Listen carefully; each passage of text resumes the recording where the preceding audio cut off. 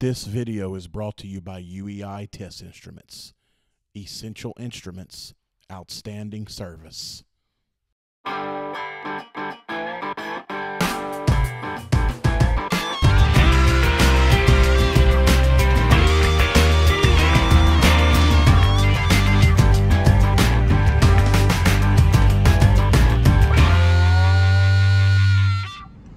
right, so we have a little Nordine here, a little 2.5 ton. The homeowner thought his fan motor was bad, so he went and bought his own fan motor and his own run capacitor because it was blowing the fuses on the disconnect. And turns out, so he called me out because he couldn't get it going. Well, the compressor is grounded. So we're here today to unhook all this, and you can see they're using BX again for an electrical whip. We're going to remove the BX and put a seal tight whip, liquid tight, whatever you want to call it. Now the low voltage is in BX. I don't know the code of that here, but I will leave the low voltage in BX. I don't think that'll hurt, but the high voltage whip will be replaced. So we're going to start tearing this out and get a new one set. Now I wanted to show y'all this. It's like they took a piece of 3/8, smashed it on each end, and actually brazed it, I guess for support to make it rigid. I've never seen any, and they did it back here too. I've never seen anything like that. And I've got to cut this suction line dryer out. This is crazy. Line set runs underground. The damn liquid line actually increases in size right there. So I just thought I'd share that with y'all. All right, I got everything cut loose, and I'm really happy to see that the copper doesn't increase. It's 3/8. I guess they didn't have a coupling, so they used a piece of 1/2 inch or something to make a coupling. But it does go back to 3/8. We got 3/4. Copper looks nice and clean. So the burnout did not travel far. It's even clean here. Yeah, you can see there's nothing. So my cousin is going to back up the truck to this gate right here, and we're gonna offload the new one and get it set in place and start doing some piping.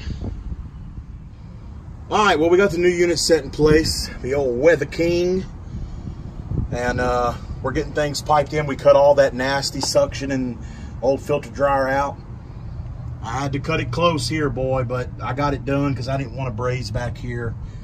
And I got a coupling here and come around into the valve, and then I had to do a combination of a street 90 and a street 45 to get the bend here. Again, I don't have my benders anymore. I left them with my dad and stuff, but I'm going to get me another set. So we got that fitted up. I just wanted to get them those 3 back joints done here and here first, and now I can start working from here on forward. So and then we're going to take out this BX whip and put a new one. So we're moving right along.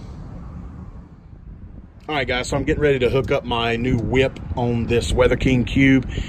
And I've seen a lot of guys over here complain, you know, about doing electrical. I know there was a video one time, he was complaining you got to get under here, then you got to stick your fingers back here. But guys, the way it's intended, it is a bad design. I totally agree. Another bad design is these valves. They should bring them out further because it's hard to get your service tool in here. But you have to adapt and overcome. This is a good unit. It really is, other than a couple of the designs. And it's priced cheap for jobs like this. But if you just simply remove this screw and this screw, now a lot of you may know this already, I'm just helping the guys that don't know. And you take this out.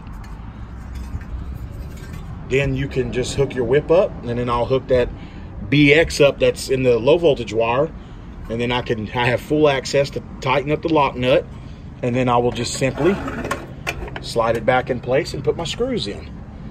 Nothing to it. All right, we're in a vacuum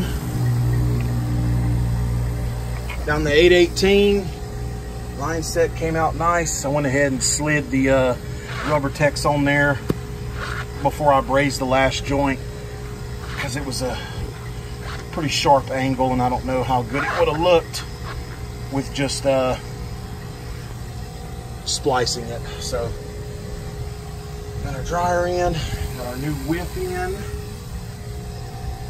Everything came out nice. See how tight everything is when you take that plate off.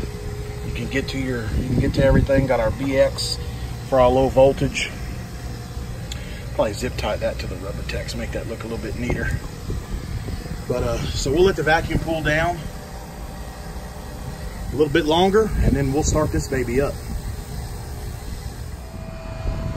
All right, so we've got this machine running.